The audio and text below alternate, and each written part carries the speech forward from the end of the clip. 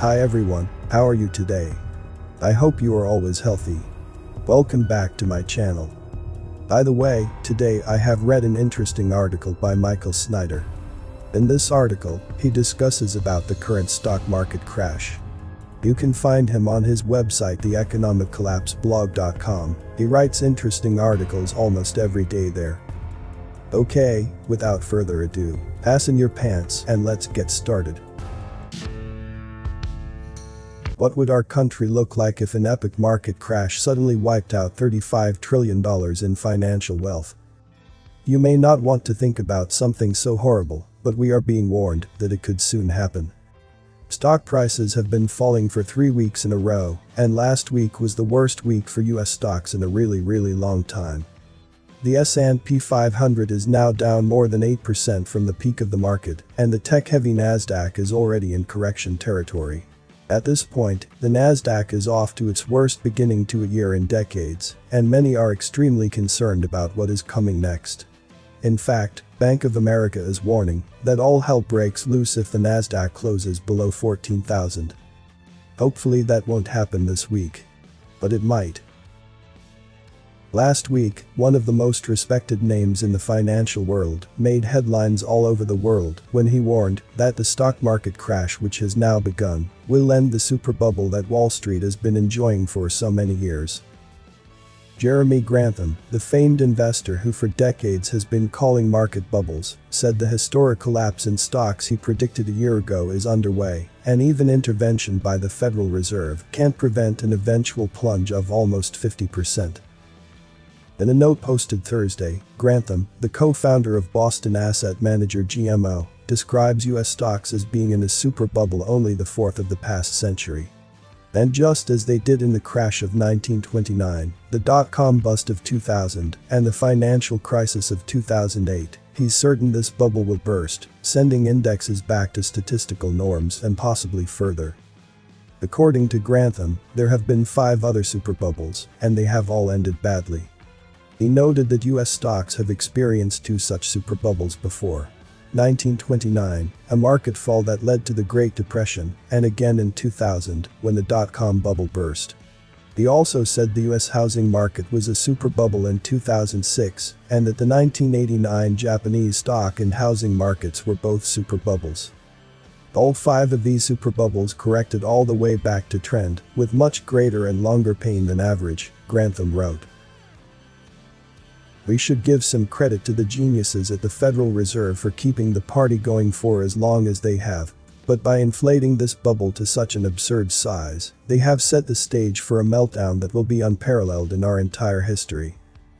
As I have warned so many times over the years, stock valuation ratios always return to their long-term averages eventually.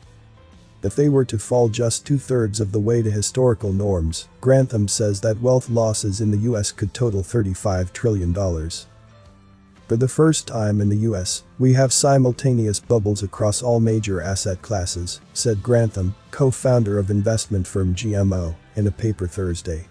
The estimated wealth losses could total $35 trillion in the US, should valuations across major asset classes return 2/3 of the way to historical norms.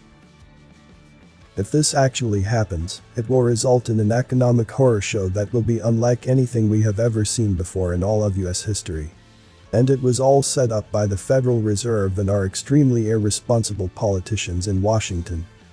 But hopefully stock prices will bounce back up a bit this week, and we will have some more time before the really big crash arrives. Because once it gets here, nothing will ever be the same again. When the S&P 500 fell below its 200-day moving average last week, that freaked a lot of people out. To many investors, that was a clear sign that it was time to leave the party. Before I continue the video, please give a like if you'd learned something.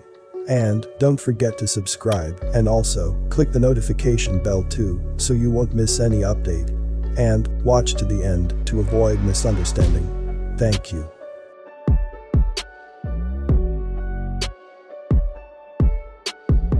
Tech stocks were the poster children for the seemingly endless stock market rally, and now they are starting to lead the way down. In fact, the tech-heavy Nasdaq fell more than 1% during every single trading session last week.